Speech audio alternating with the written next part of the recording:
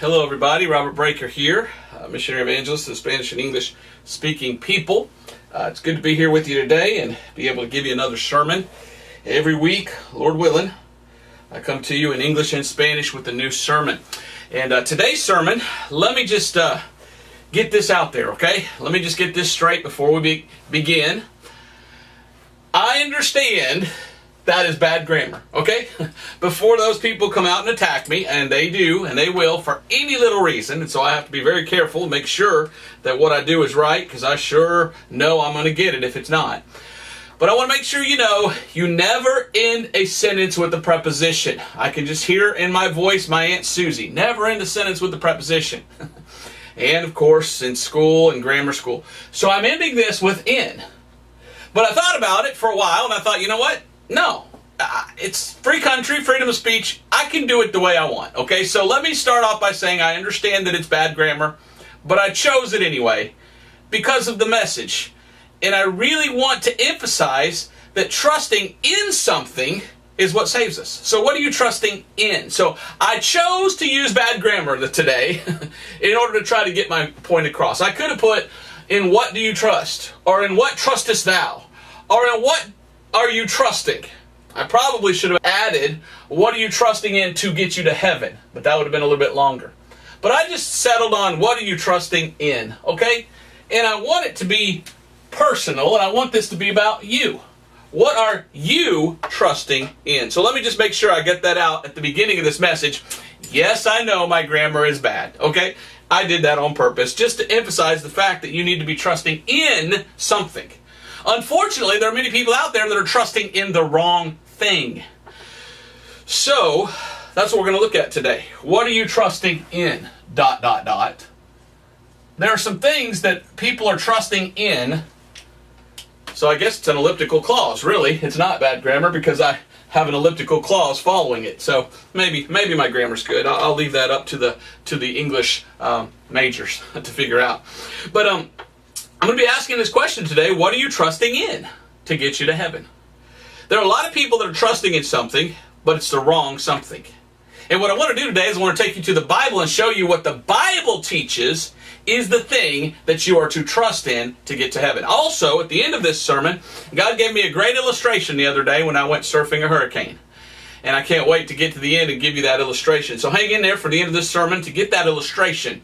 And hopefully this will be an evangelistic message. If you're not saved, I hope you get saved. If you are saved, I hope this will help you as you go out and try to win others to Christ. Make sure you put the emphasis in what God makes as the emphasis. The blood of Jesus. That's what we're supposed to be trusting in. Now, and I'll get to that, but I just want to show you what other people are trusting in and how that doesn't save you. You must trust in the blood to save you. A lot of people are trusting in the wrong thing. I want to teach you today the right thing to trust in. So let's start with Proverbs chapter 3.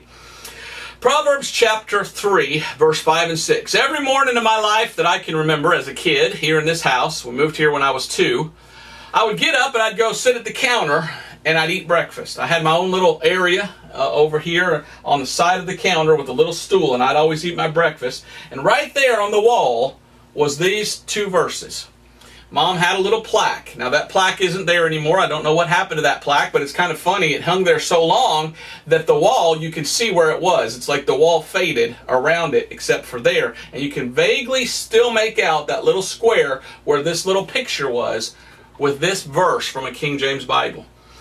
Proverbs chapter 3, verse 5 and 6. Trust in the Lord with all thine heart, and lean not unto thine own understanding. In all thy ways acknowledge him, and he shall direct thy paths. Every day since I was a kid, till I was about 14 years old, I remember waking up, and going and sitting down and eating my cereal and looking up and reading that verse over and over and over. And it's a wonderful verse. I wish I would have heeded it as a child. I didn't get saved till I was 18 years old. But I wonder if God didn't plant that verse in my heart to remind me, hey, it's about trust. It's about believing. It's about faith. It's all about the Lord. And it's from the heart that you believe in Him, not just from the head. So I've always loved these 2 verses of Scripture. These are probably some of the first verses I ever learned as I read that every morning eating. So what I want to do today is I want to ask you, what are you trusting in? What is it that you are trusting in? Is it your ... And what I'll do is I'll put up here, a lot of people are trusting in the wrong thing. A lot of people are trusting in themselves or in what they've been taught or what they have, but they're not trusting in the Lord and what He did. You see, the Lord Jesus Christ came and He died on the cross for our sins. And the Bible tells us that the focal point of the Bible is the death of Christ. It's what Jesus did to save us. It's not what we do to get to heaven. So it's all about this right here, the cross of Calvary. When the most important thing that was ever needed was done for the history of the world, the redemption of mankind, when Jesus shed His blood. And it's all about that shed blood that saves us. So that's what I point people to in my messages, is it's to Christ. Trust in the Lord. Who is Jesus? He's the Lord.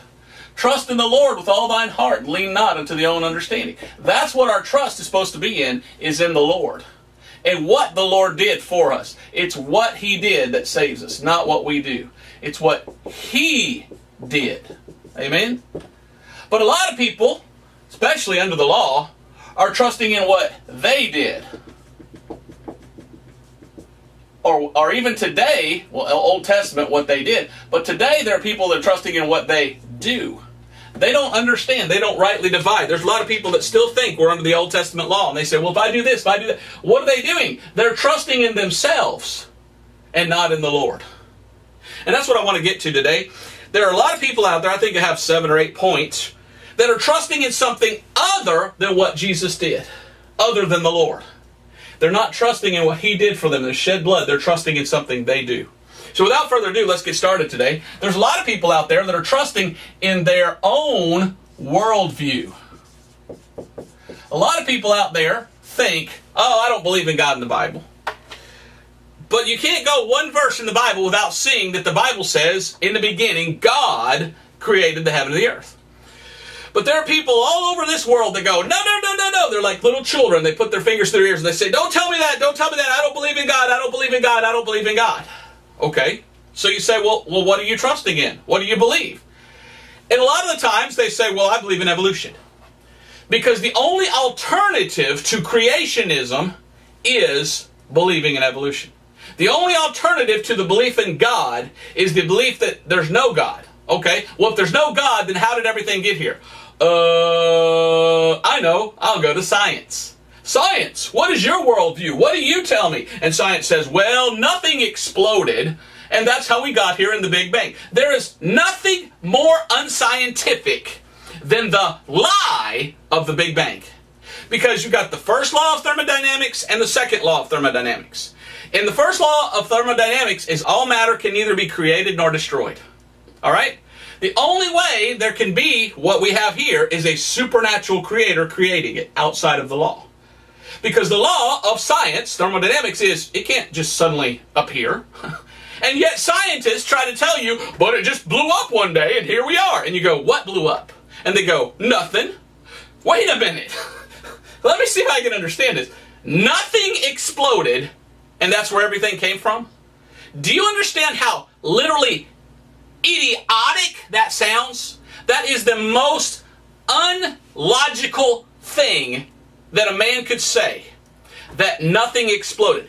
You understand you have to have something in order to have an explosion? There must be some sort of an accelerant. You can't just look at your hand and go, oh, there's nothing in my hand. Boom! Oh, it exploded! If there's nothing there, then it couldn't explode. If it did explode, then it means there was oxygen there or some other sort of accelerant. So to say that nothing exploded and we all came from nothing is one of the dumbest statements that anyone could ever make. And yet they want to be called scholars. They want to be called scientific. They want to be called men of high degree and smart. And yet that goes against the very teaching of what they say. What does God say about such people that believe in a worldview? Well, God says the fool has said in his heart there is no God. Psalms 14:1. That's kind of funny. God's kind of going, you're kind of foolish, aren't you, to say there's no God? Because science itself cannot explain creation. They have to go to an unscientific extreme and say, well, we think that nothing blew up, and that's how we got here. no, you just taught me that the first law of thermodynamics is matter can neither be created nor destroyed. So how are you telling me that there was nothing, but it just suddenly exploded and now there's something? It takes more faith to believe in the evolution theory and the Big Bang than it does to have faith in God and just believe, no, intelligent design. There was a designer that designed all this. You start looking at DNA, you start looking at molecules, you start looking at atoms. There's no way that this thing came about by accident. There was a divine creator who was an intelligent designer who designed all of this. You look at an atom. An atom is a proton, neutron, and electron. The electron's spinning around that atom. If that electron ever just stopped, those two would separate. They would explode. So that thing has to keep them together to keep them from exploding. But you see, it exists. It can explode, but it exists. Nothing can't make something. I can't say it enough. But yet there are people in this world that want you to believe, no, belief in God is stupid. And you go, yeah, but everywhere I look, I see intelligent design. I see the stars in heaven. And it's amazing how they just seem to happen in such a way that they mark events in the history of the world. Doesn't that prove that God created it? And like he said in the Bible, he put them as markers and for signs and TC. No, that was just accident. Okay. You mean just like the Big Bang, a big accident where nothing exploded? No, it's not the same. The only thing that can answer the question of where do we come from is an intelligent designer, a creator, God. Now, what are you trusting in? Well, let's go to Jeremiah chapter 2. Let me show you what the Bible says about these people. Jeremiah 2, as a thief is ashamed, I'm in verse 26. As a thief is ashamed when he is found, so is the house of Israel ashamed. They, their kings, their princes, and their priests, and their prophets. Now look at verse 27. Saying to a stalk, thou art my father, and to a stone, thou hast brought me forth. For they have turned their back unto me, and not their face, but in the time of their trouble they will say, arise and save us. It's interesting how here in this passage of Scripture, God is chastising Israel and saying, why would you say such a dumb thing? Hey, a stone is what brought us forth. But is that not what evolution teaches? That we're just a cesspool of chemicals that over billions of years rained on a rock, and all these little minerals fell off a rock and became little organisms, and a single cell, and then multi-cell, and then a monkey, and then us? What a silly thing. Your uncle's a monkey? You know, to me that's an insult. To an evolutionist, they believe that's true. That's silly. That's silly. What does the Bible say? Well, the Bible says there's a God. If there's a God, a creator, then there's also the judge. So the Lord is God, the Lord is the creator, and the Lord is the judge. And someday he will judge everyone.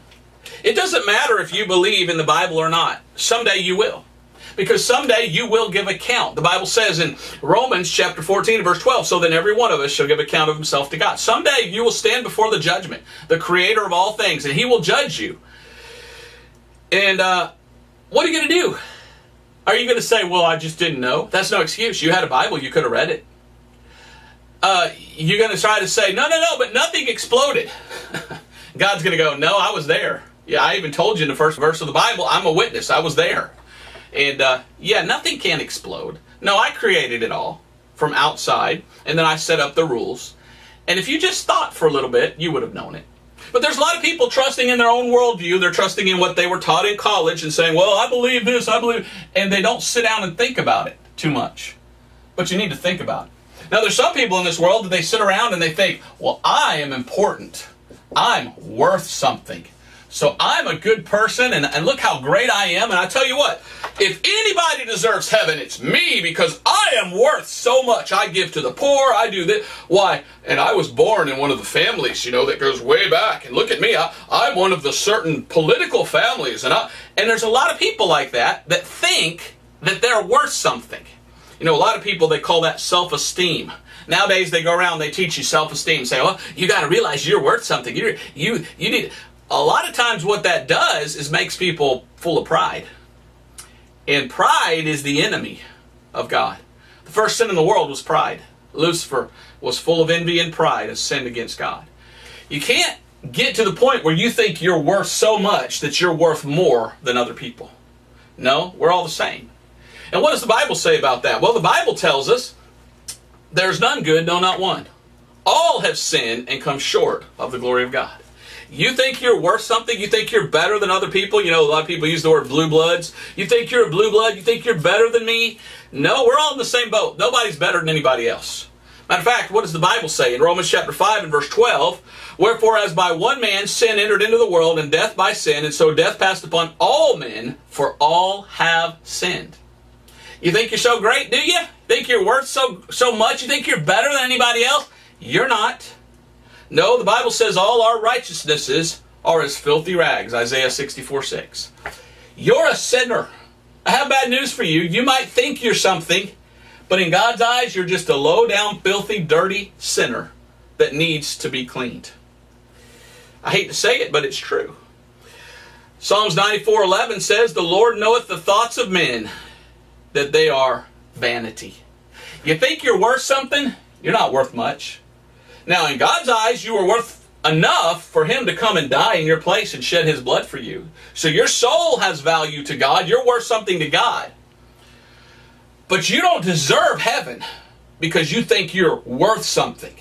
And yet in the world we live in, there's a lot of people like that. They run around and they go, well, I'm a good person and I'm great and I come from a good family and I just deserve. Oh, you deserve something, do you? Do you know what? You're a sinner. And what you deserve is hell. Because your sins put Jesus on the cross. You are guilty of deicide. You're guilty of killing a king.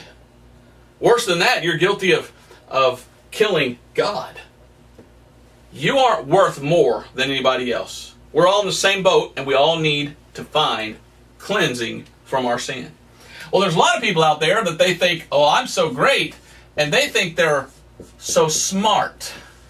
And so a lot of people out there, they're trusting in their wisdom.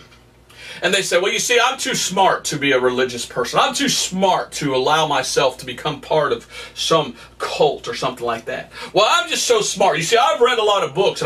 And what are they trusting in? Their own wisdom, their own brain. They're saying, I'm just the smartest person in the world, so I'm too smart. Yeah, so Mr. Smarty Pants, let me ask you this. You ever read the Bible? A lot of these people that think they're so smart, they've never read the Bible. If you're really smart, then why don't you do this? Why don't you read the Bible? Then tell me how smart you are. I met a lot of people that said, I thought I was so smart. I thought I came from a good family. I thought I was a good person. My worldview was just what I was taught in college. And then I read the Bible, and then I got saved. And I realized that all that was a lie. Yeah, a lot of these people like this are the people that have never read the Bible. Have you ever read the Bible? Then what makes you an expert on it? You know, a lot of people that are lost run around and say, the Bible's a lie, it's written by man, it's written by man. You go, really? Have you ever studied it for yourself? Have you ever read it? Well, no, but I'm smart, and I can tell you. You have no room to talk if you've never even read it. Who are you to tell me that the Bible's wrong, and you've never even read it? And yet you want to run around and brag about your PhD? What does that stand for? Post-hole digger? And your degrees and all this? You're not wise. True wisdom is knowing the mind of God, not the mind of man. Amen? Proverbs chapter 12, verse 15, the Bible says this, the way of a fool is right in his own eyes, but he that hearkeneth unto counsel is wise. And there's a lot of people out there that think they're so smart, and they're trusting in their smartness. Well, I'm street smart, I've heard people say. I might have never gone to college, but I got street smarts. And they're trusting in their own smartness. You know what the Bible says? You're a fool. The Bible says you're not smart. You're wise in your own conceit. You're deluded. You've deluded yourself into thinking you're smart. When true smartness, true wisdom is coming to God, the Creator, and saying, hey, what don't I know? Let me know. Teach me. Well, that's what the Bible's for. Bible stands for basic instructions before leaving earth. Do you read the Bible? We're all going to die someday. Can't get to heaven on your own wisdom. You need to know the wisdom of God. Proverbs 26:12. Seest thou a man wise in his own conceit? There's more hope of a fool than of him. But I've met these birds. I've met people like this that think they're so wise, that think they're so smart, and they say things like, well, yeah, you're one of those Bible thumper people. Yeah, you think you know everything. You don't know nothing. Well, I've been around. I've seen this. I've read books. And it's just like, Yeah, there's more hope of a fool than you, the Bible says, because you're trusting in your own wisdom. You think, here's the problem, you think you're smarter than God. Man, I'd hate to be in your shoes. Could you literally imagine going to the judgment and standing before God and being judged for your sin, and then trying to tell God, yeah, but I know more than you? Poor person. Boy, I'd hate to be in your shoes. No, the most intelligent and wise being in all the universe is God, not you. Not you. Isaiah chapter 5 and verse 21. Isaiah 5:21 says, woe unto them that are wise in their own eyes and prudent in their own sight. There's people out there that say, I'm just so smart. I'm the smartest person in the world. And they pride themselves on how smart they think they are. But God says, no, woe unto you. You better be careful. When the Bible says woe, it means you're going to have woe. You're going to have sorrow. You're going to have problems. You're going to have suffering. You're going to go through things, especially thinking that you're smarter than God. 1 Corinthians chapter 3 and verse 18 through 20, we read this. 1 Corinthians 3:18, let no man deceive himself. If any man among you seemeth to be wise in this world, let him become a fool, that he may be wise. Why? Verse 19, for the wisdom of this world is foolishness with God. For it is written, he taketh the wise in their own craftiness. Verse 20, and again the Lord knoweth the thoughts of the wise, that they are vain. See, a lot of people run around and say, I'm a philosopher. I believe in philosophy, and I have all the intelligence, and I have all this wisdom from the world, and I've read all the great philosophers, and I've read the Harvard class, and they're just vanity. And they think they're so smart, and God up in heaven is looking down on them and going, Gabriel, get a look at this. This guy thinks he knows something. Why? Because they're trusting in their own wisdom rather than trusting in the Lord. Remember our first verse, Proverbs? Trust in the Lord with all thine heart, lean not unto thy own understanding. But a lot of people, why? They're just fleshly, vain people, trusting in men rather than trusting in God. Well, then you have these people that trust in their own wallet. They trust in their riches. They trust in money. And there's a lot of people out there like that. But why, you meet somebody that's born into a rich family and they have a big trust fund while they just spend money like it's nothing, and oh, I'm rich, I can do whatever I want. And you know, there's people out there like that, and they trust in their riches. Well, some of them are frugal. Some of them might be able to take money and not let it abuse them and control them. But sadly, most people like that end up in sin, end up in wickedness, end up in drug overdose and die, end up in doing evil things, end up eventually losing it all. My dad used to say, God showed what he thought of money by the kind of people he gave it to. I always remember that. See, we're not rich people, and it's great to have money, but you shouldn't trust in money. And here's the problem. A lot of people today, they say, well, if I could just get my 401k up, if I could just work hard enough, if I could just save up this, if I could just, then I can retire. And you get all this money saved up to retire, and then you get sick and it all goes to the doctor because you're having to pay for all the doctor bills. Or something happens and you lose your money, or you gamble it away. And you can't trust in money. You're supposed to trust in the Lord. Now, it's good to have money, but you can't trust in money. But there are people out there that are trusting in their wallet. Proverbs 11:4. Riches profit not in the day of wrath, but righteousness delivereth from death. Oh, you might be rich. You might have a lot of money. But what's that going to profit you when you die? As soon as you die, you're penniless. And where will you end up? What about the day of wrath? What about judgment?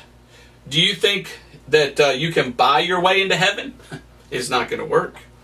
No, see, you can't trust in riches. Psalms chapter 49, verse 6 and 7 says, they that trust in their wealth and boast themselves in the multitude of their riches, none of them can by any means redeem his brother, nor give to God a ransom for him. You cannot buy your way to heaven. It's impossible. But there's people on this earth that go, well, I'm just trusting in my money. Look at that. I got trust fund. I've got millions in the bank, and I've got this, and I've got that. And look at my big mansion. And look at all the money I have. Well, goody, goody gumdrops. Good for you. You're rich. But what do you have in the afterlife? Oh, I don't think about that. Well, I'm wise. I don't think there is a heaven or hell. Oh, really? Have you ever been there? Did you ever find out? Have you ever seen somebody die? I saw my father die. I know he went to heaven. I'm not going to explain what I saw or what I felt and everything that I saw that he died. But I know he went up to heaven. I've talked to people that saw other people die. And I've read books where people were there when people died. And a lot of your famous atheists died screaming. I've got a book back there on the shelf. Something to the effect of Last Words of Saints and Sinners. And a lot of famous atheists die. And as they're dying in their bed, they're tossing, they're turning, they're going, I feel the fire! I feel the fire! Make it stop! It's burning me! And they die. Really? You think you're so wise? There's no heaven, no hell? Then how come so many people in this world died, and as they're dying, they say, I feel like I'm falling, and I'm burning, and I'm burning. Testimony of people dying and going to hell. Other people die. I can see Jesus. I see Him. I see Him. I'm going up. There's a heaven and there's a hell. Doesn't matter what you think. What matters is the Bible is true, and people who, over the last thousands of years, died have seen it. As they die, they're able to see into the spirit world and talk about what they see. Look at 1 Peter 1:18 and 19. So you're rich. Well, good for you that you have a lot of money. But that can't buy you salvation. A lot of people in this world think, I'll just buy whatever I want. Yeah, but you can't buy a place in heaven. 1 Peter 1:18 and 19 says, For as much as you know that you were not redeemed with corruptible things as silver and gold. See, silver and gold can't buy you redemption from your vain conversation received by tradition from your fathers, but with the precious blood of Christ, as of a lamb without blemish and without spot. It's the blood that redeems us, not your money. But a lot of people out there, they think, well, I'll just get a lot of money, and I'm trusting in my money, and with my money, I'll do this, that, or the other thing. Money is great. It's a wonderful thing to have money. But you're never, ever, according to the Bible, supposed to trust in your money. You're supposed to trust in the Lord. In fact, in Timothy, we read, 1 Timothy chapter 6 and verse 17. Charge them that are rich in this world, that they be not high-minded, nor trust in uncertain riches, but in the living God who giveth us richly all things to enjoy. You don't trust in your riches. You just don't. That's what the Bible says. You have to trust in the Lord. Well, there's other people out there, they trust in their own way.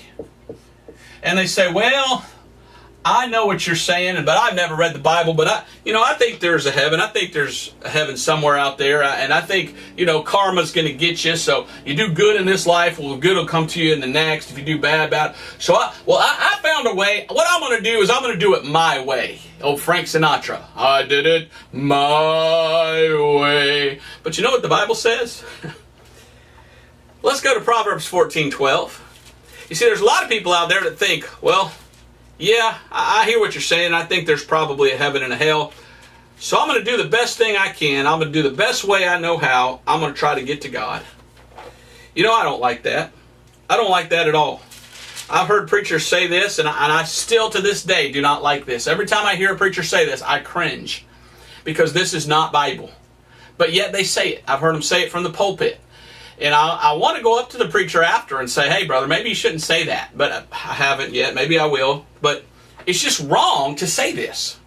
I've heard preachers say, if you want to come to salvation, if you want to be saved, well, come to Jesus the best way you know how. And I just go, no. I don't see that in the Bible. Nowhere in the Bible does it say the best way you know how. The Bible says here in Proverbs chapter 14 and verse 12, there is a way which seemeth right unto a man, but the end thereof are the ways of death. What if the best way you know how is the wrong way? You see, there's the Bible way and there's your way. Your way leads to hell. You must come to God the Bible way. Jesus Christ said in John 14:6, I am the way and the truth and the life. No man cometh to the Father but by me. There's one way to heaven, and it's the way God said, and it's through the blood atonement of Christ. It's through faith and trusting in what Jesus did. I cannot believe that there's pastors out there that say, just come to God the best way you know how. What if that way that you think is how is the wrong way? Then you're going to go to hell like a bullet. No, don't come to God the way you think. Come to God the way He said. See, you got to trust in the way He said. Trust in His Word. Trust the Bible. Don't come to God in your way. See, a lot of people out there, they're trusting in their way. A lot of Hindus. Well, I believe that through Hinduism I can do this, that, or the other thing. Others believe through reincarnation. Well, if I do good, my way is to be reincarnated through another. And there's a lot of different ways that people say you can get to heaven. But what is the right way? Well, let's look at Psalms 37, verse 5. Show you a couple more verses here. But there's only one way to heaven. You can't come to God your way. You've got to come the way God said. And that's the way through the blood. Through the blood of Christ. Forgiveness through the blood. And I'll get to that here in a minute. But Psalms 37 and verse 5. Commit thy way unto the Lord. Trust also in Him, and He shall bring it to pass. You don't trust in your way. You know, it's not the best way you know how. No, it's the way God said. And He has a way. And He is the way. And you must come through His way, which is through faith in the finished work that He did for you for salvation. Let's go to 2 Samuel 22. I just try to give you scripture today. I care about you. I want to see you saved. I want to make sure that you're trusting in the right thing, not in the wrong thing. Because sure as the world, there's a lot of people out there trusting in the wrong thing. Thinking, well, if this is what I do, or if I do that, or the other thing, then I'll get to heaven. And they're trusting in their way and not God's way. In 2 Samuel 22, we read this. 2 Samuel chapter 22 and verse 31. Great verse. 22:31. As for God, His way is perfect. See, man's way is not. It seems like our way is always messed up because we're sinners and the best we can do will never please God. So we got to come the way that He set up for us to be saved. And what does it say there? It says His way is perfect. As for God, His way is perfect. The word of the Lord is tried. He is a buckler to them that trust in Him. How about it? Are you trusting in Him for salvation? Or are you trusting in your worldview, your worth, your wisdom, your wallet, or your way? I've heard people say, well, you know, I've heard all that before, but I believe it's like this. And so I'm going to follow this path, and I'm going to do it my way. All right, well, I'll see you at the judgment. I hate it for you, but that's not the way of salvation. You went the wrong way. You have to come the way God says.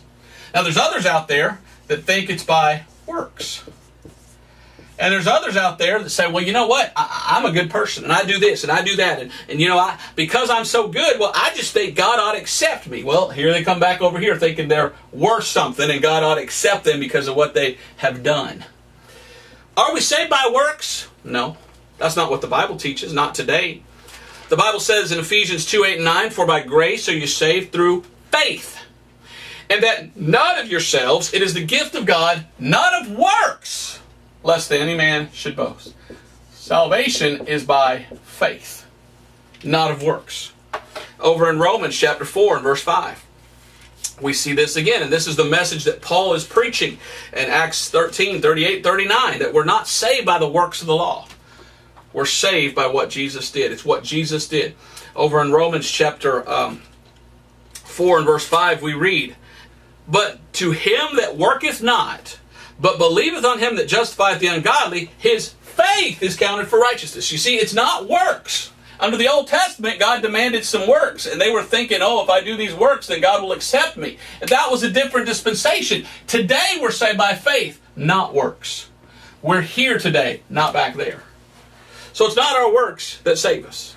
Over in Titus chapter 3, another strong verse. But you see, there's people out there that claim to be Christians that believe that salvation is based upon what you do, your works. They're lost. They're trusting in themselves, and they're deluded. They're trusting in their works rather than the finished work of Christ. They're lost. Lost religious people. Titus 3:5 says, not by works of righteousness which we have done, but according to His mercy He saved us by the washing of regeneration and renewing of the Holy Ghost. So it's not our works that save us. It's the finished work of Christ. It's realizing that we're a sinner and we're not worth anything. That we can't, in our own wisdom, in our own way, try to get to heaven. We can't buy a way in heaven. We have to realize there is a God, and He is true, and He is real. And that God made the way of salvation. We've got to come through His ways to be saved. This is the way. This is God's way of salvation. It's not our way that we try to get to God. It's whether or not we come to God the way that He made. And the way to salvation is through the door, Jesus Christ. Through the path that God set up. Through the blood shed for our sins. Trusting in what He's done for us. But you see, a lot of people get messed up. A lot of people go to the Bible and get into a denomination, and they're taught in their denomination, well, you see, it's water baptism that saves you. Oh, really? And what they'll do is they'll read parts of the Bible, but they won't read the whole Bible. And what they'll do, they'll go to Acts 2:38. They'll say, well, look what it says in Acts 2:38. Why it says, baptism, and they say, see, water baptism. I'm sorry, but there's a lot more in the Bible than just that. Acts 2:38 was the beginning of the book of Acts. And it did talk about water. You're right. But as you continue reading the book of Acts, you find out there's another guy named Paul. And God revealed to Paul the message of the blood. And it's all about the blood, and it's all about faith. And that's the revelation to Paul. You see, there's a lot more in the Bible than just Acts 2:38. But a lot of your people, they say, well, trust in your water baptism, and if you're water baptized, you're saved. Let's look real quick. I don't have time to get into this, but let me show you something. These people don't rightly divide. And it's sad. I've met a lot of them. Many of them go to what's called the Church of Christ. And the Church of Christ tells you, water baptism saves you. And you're like, no, you're not rightly dividing the word of truth. If we're saved by water baptism, that's a work. So you're telling me we're saved by works? I just read you the verses. Not of works, lest any man should boast. What does the Bible say about water baptism? Well, John the Baptist came baptizing in water, yes. And then the apostles of Christ did some water baptism. But then in Acts chapter 1 and verse 5, look what Jesus says. This is Jesus. For John truly baptized with water, but ye shall be baptized with the Holy Ghost not many days hence. So Jesus says there's two baptisms. There's water and there's the Holy Spirit. Which is the one that's more important? Well, Jesus just said, well, there's this water one here, but that's back there. There's going to be over here a more important one. Well, you go through the book of Acts, chapter 10, you see some Gentiles get saved, and they're saved by faith. Not by water baptism, they're saved by faith alone. Afterwards, they get baptized in water. And in Acts 11 and verse 16, Peter says, oh yeah, then I remembered the word of the Lord, how that He said, John indeed baptized with water, but ye shall be baptized with the Holy Ghost. You see, before, Peter thought, oh, it's the water, but then he's like, oh, no, I understand now, it's not the water, it's faith. Acts chapter 15, verse 11, Peter says that we believe we shall be saved by grace, even as they. Salvation is by grace through faith. You go to 1 Corinthians, all right? Let's look at 1 Corinthians. God called later the Apostle Paul to go and preach and teach, and to tell people how to be saved. And God revealed to Paul the gospel. Now, is the gospel of Paul get baptized in water and water saves? No, that's not what Paul teaches. Paul says he's our apostle, Romans 11:16. He says God revealed unto him the gospel of salvation that saves. All right? Look at what Paul says about water baptism. And you tell me if this is what saves us, water baptism. Paul says no. 1 Corinthians 1:14, I thank God I baptized none of you but Crispus and Gaius. Now, why would a man say that if water baptism saves? Why would he say, and thank God I only got these two guys water baptized, but thank God I didn't get every... Would he be saying, thank God you guys didn't get saved? That's what it sounds like. He says, I thank God that I baptized none of you. Verse 17, for Christ sent me not to baptize, but to preach the gospel. Not with the wisdom of words, lest the cross of Christ should be made of none effect. So, Paul says, I was not sent to you to preach to you that you're saved by water baptism. He says, I was sent to you to teach you that you're saved by the gospel. And what is the gospel? The gospel is 1 Corinthians 15, 1 through 4. And I'm going to read that to you here in a second. But look what he says.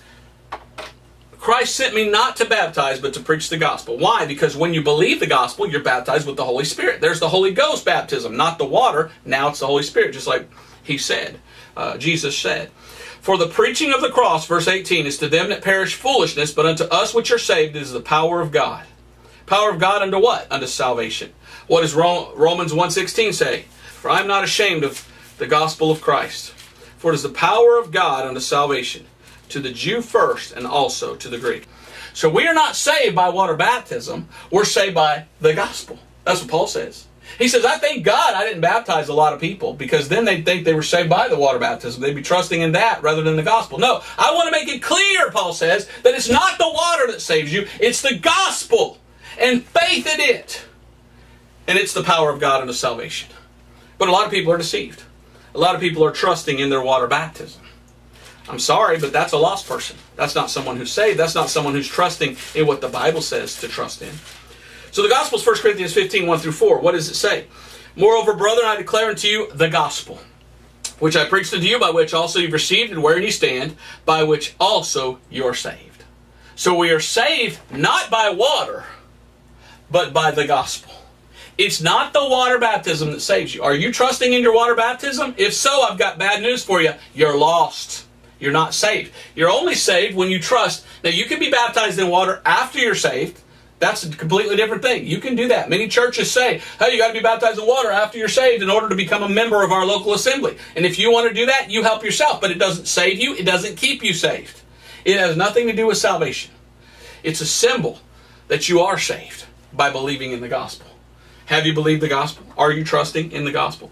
So the gospel is verse 3 and 4. For I delivered unto you, first of all, that which I also received, how that Christ died for our sins according to the Scriptures, and that he was buried, and that he rose again the third day according to the Scriptures. So it's all about how Christ died for our sins. How did he die? Why, he shed his blood.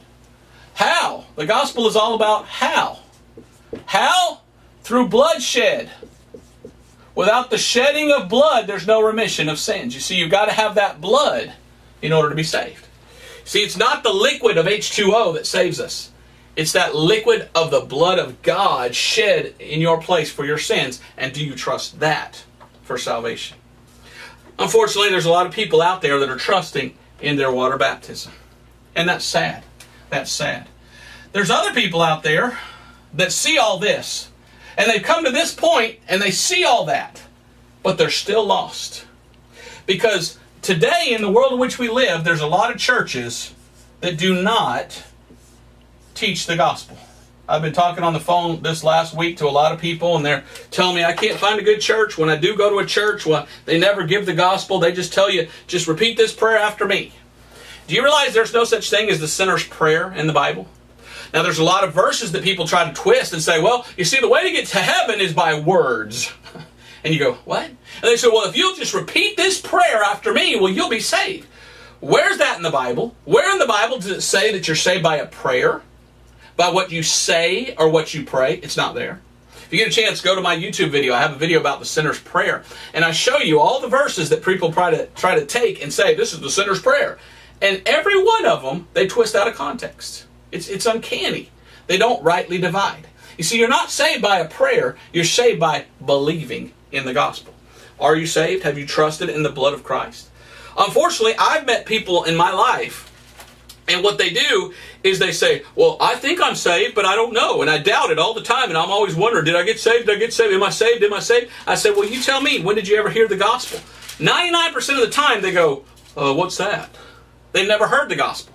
I say, all right, you tell me your testimony of how you believe you got saved. And most of the time it's like, well, when I was 3, I said, oh, Jesus, I'm a sinner. Please save me. I said, okay. Well, then when I was 12, I did it again. And then again, every night I get down by my bed and I say, oh, please, Jesus. And I've heard them say things like this.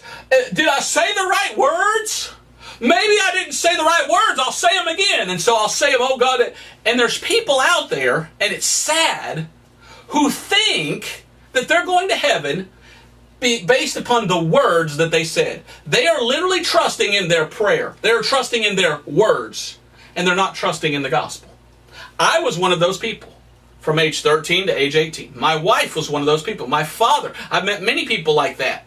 We went to church most of our life and we were instructed, if you want to go to heaven, well, just repeat this prayer after me.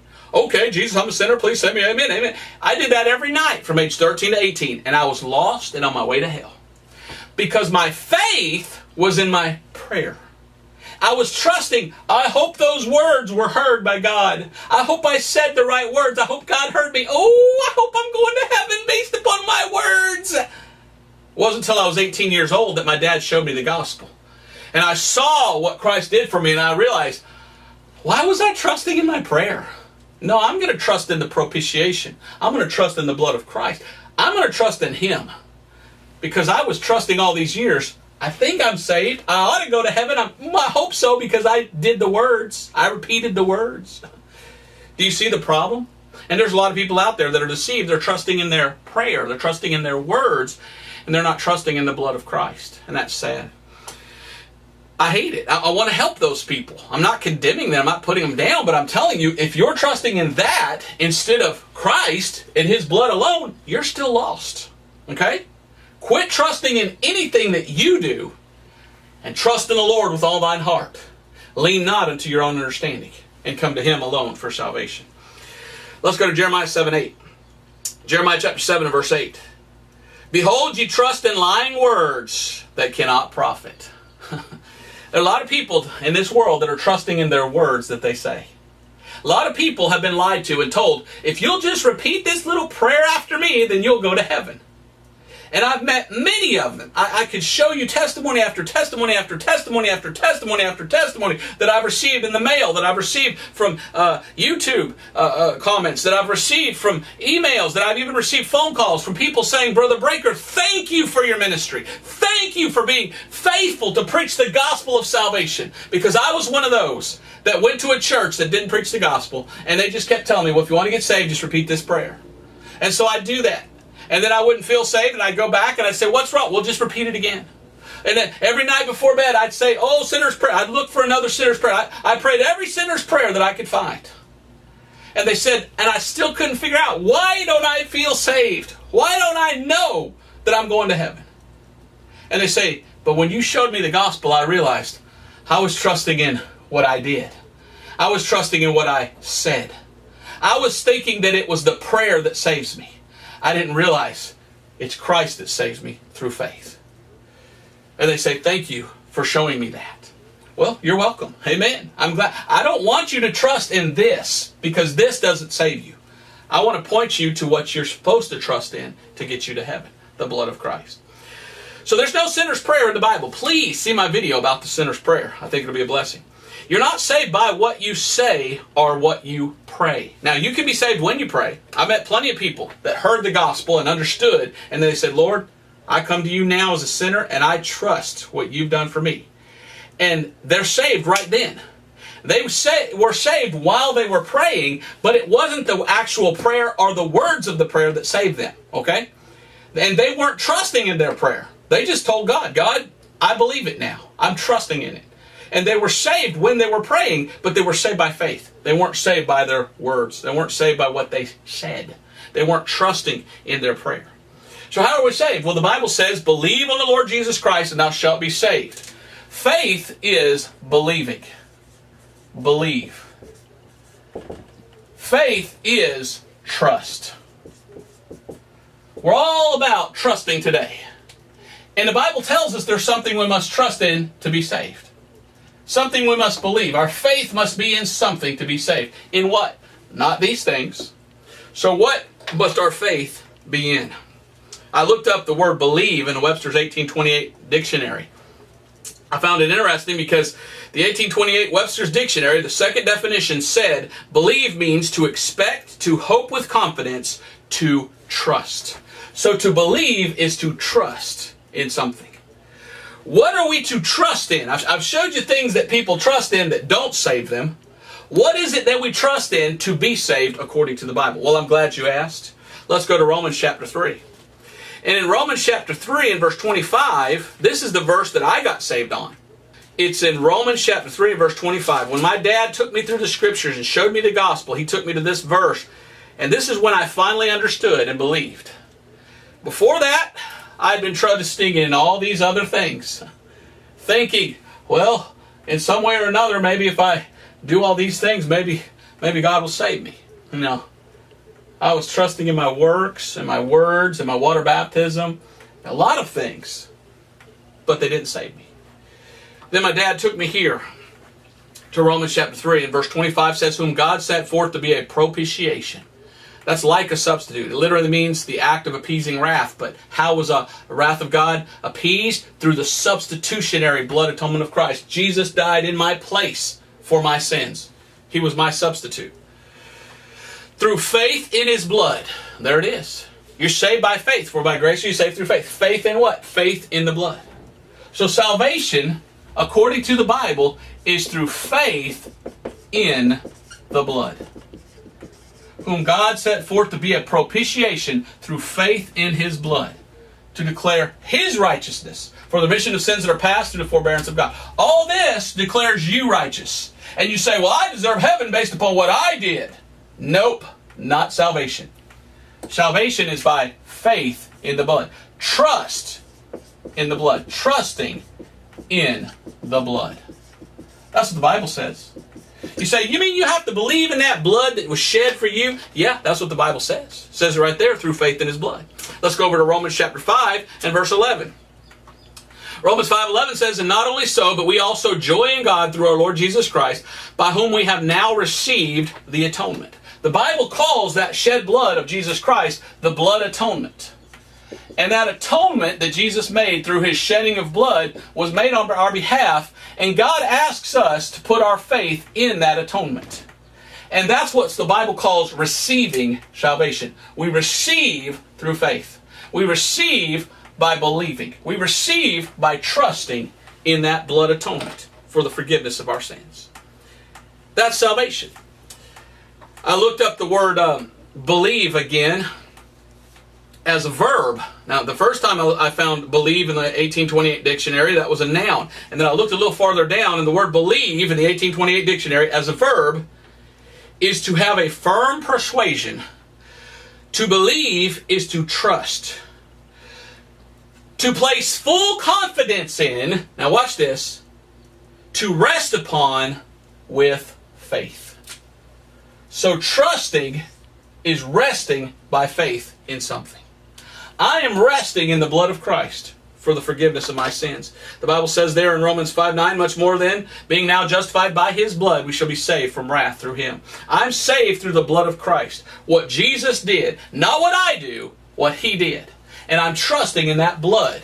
My faith is in the blood, Romans 3:25, and I know I'm saved. Before, might have been trusting in one of these things. But I clearly see now, none of those saved me. The Bible teaches faith, belief, trust in the blood of Christ for salvation. Now, my last video that I posted, I went out and surfed Hurricane Marco. And I did that for you. I didn't get any good rides. Unfortunately, it was all closing out, so I didn't get too many rides. I want to go again, maybe in the next day or two, but the waves are almost gone now. We're at the tail end now of Hurricane Laura. But while I was out there surfing, sometimes I'm out there, I'm thinking about my next sermon, I'm singing some hymns to myself. But I was out there in those big waves. And on the camera, they look so small. You can really see how big the waves were when I was up on the pier, zooming way out. And you saw that guy drop in, and he was kneeling down, and you could see the wave was still high up above him. And definitely those were 6-7 foot waves. And so you can't see it on the camera, but they're big. And so whenever we're out there surfing, a lot of times you can get sucked over the falls, we call it. You get pulled over the top of the wave, and you get pounded under, and the wave goes over you, and you're underneath going like this. And you're about to come up when the next wave comes and holds you under. And then the next wave, and the next wave. And it's very common to get stuck under 2 or 3 waves and not be able to get out. There's been many times in my life when I thought, well, Lord, this might be it. This is the 3rd wave, and I really need a breath of air right now, and I barely make it up to go just in time to get sucked back under. That's happened many times. So it would be very easy to die out there surfing in those waves, especially when you've been out there for hours and you're very tired. But there's something that we surfers use, and while I was out there surfing, I got this illustration, and it just came to me. It was like the Lord was showing me this to preach on in this sermon. We have our surfboard, right? And we have our little fin at the back there. And on the surfboard, you have this little leash. The leash comes, and it comes down here on the bottom, and this little piece goes around your leg. And this is called the leash. And every surfer uses a leash. And that Velcro, actually, it's a whole lot of Velcro, and it goes around your leg, and it doesn't come off. It's strong. Matter of fact, up here on the top, it's double Velcroed. And it's all about that leash. That leash is your lifeline. If you're pushed underneath that wave and you're down there and you're going, I need a breath, and you can't get up, you just kind of feel down to your leg and feel that leash, and you just walk it up. And you walk up to that board and you grab that board and you pull yourself up and you go, and you get the air you need. And if it wasn't for that leash, you probably drowned. Many times I felt like I was going to drown, and then I said, oh, grab the leash, and I pull that leash up, and I get up and I get my breath, and I'm able to come back in, sit down, rest a little bit, and then paddle back out later. You know what my faith is in? My faith is in that leash. You see, I could fall off the board, and the board could go into shore if I didn't have a leash, and then how am I supposed to get in? But that leash keeps me connected. And that leash, no matter what happens, I know, all right, I got that leash. That's my lifeline. That's going to save me. I'm going to keep that leash. And it might take me down to where I'm about to die, but I can grab that leash. I can always find the top. And I'm trusting. My complete faith, my trust is in that leash while I'm out there surfing. And I thought about that, and I thought, isn't that interesting? A lot of people have emailed and asked me, Brother Breaker, how do you explain trust? How do you explain faith? Some people say, I want to be saved, but I just don't understand. What is faith? Well, all I can say is, the greatest illustration that I found of faith is that leash. I go out in the big sea. I go out in the ocean. I go out in the water, and there's big waves, and there's storms, and there's trials, and there's things happening, and every day could be the last, and I feel like, oh, I might die. But the only thing I know is in the back of my mind and in my heart, I'm not going to die because I have a leash. And I'm trusting that to save me. Yeah, I might get pushed under. I might feel like, oh, I'm gonna asphyxiate. I can't get a breath. But I can always use that leash. And I'm trusting that that leash is there, and it's there to save me at all times. Same with salvation. The blood of Jesus Christ is my leash. And I'm not in this world much longer. I plan to be out of here soon at the rapture. Amen. Not before. Not before. I don't believe in taking your own life. Amen. Don't want to commit suicide for any reason. But in this world, sometimes the waves come in the form of suffering and temptations and problems. And I always know, well, I got the leash. I got the blood. And I say, Lord, pull me out of this. Get me through. And my complete faith is in that blood. Just like my faith is in that leash when I'm out surfing. So I just wanted to share that with you. I thought that was a neat illustration. At least I thought it was good. Because here I am out there. A lot of people are, oh, Breaker, you're crazy going surfing in these big waves. Well, you could have died. Nah, I'm not afraid. I don't have any fear. I didn't worry. I wasn't out there going, oh, this might be my last wave. No, I had faith. I was trusting in something to keep me out there alive, knowing that I would come back home to Mama and the kids. And that thing I was trusting in was that leash. Matter of fact, what's funny, the first leash that I ever had was red. It reminded me of the blood of Jesus. The leash I have now is black. But same with salvation. People say, do you know you're saved? Do you know you're on your way to heaven, Robert Breaker? Do you know for sure, beyond any shadow of a doubt, if you died, you go to heaven? I go, yeah. Yeah, I'm not afraid. Because I have a leash. I have the blood of Christ. And I'm trusting in that to get me to heaven. And I know it'll take me there. So my faith is in the blood of Christ. Well, there's my sermon. And I'll close with this. Are you saved? What are you trusting in? Yes, I know that's bad grammar. Because I ended in a preposition. But what are you trusting in to get you to heaven? Are you trusting in any of these things? If so, you're still lost. You need to find the leash. Otherwise, you're going to go straight down when you die. And there'll be nothing to take you up. You need to find the blood. And you need to place your faith, your trust. You need to believe in the blood of Christ for salvation. And then you'll be saved. And then you'll be trusting in the right thing. All right, thank you so much. God bless you. Bye-bye. So we're out here on the tail end of Hurricane Laura. And I have my wife, Laura, filming. So Laura, meet Laura.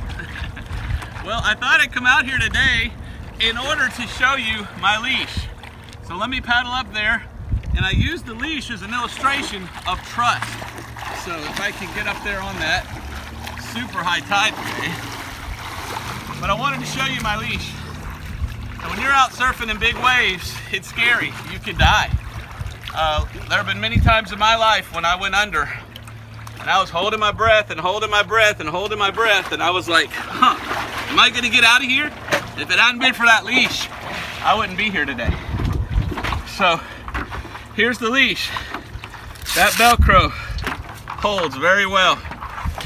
In this end, double Velcro.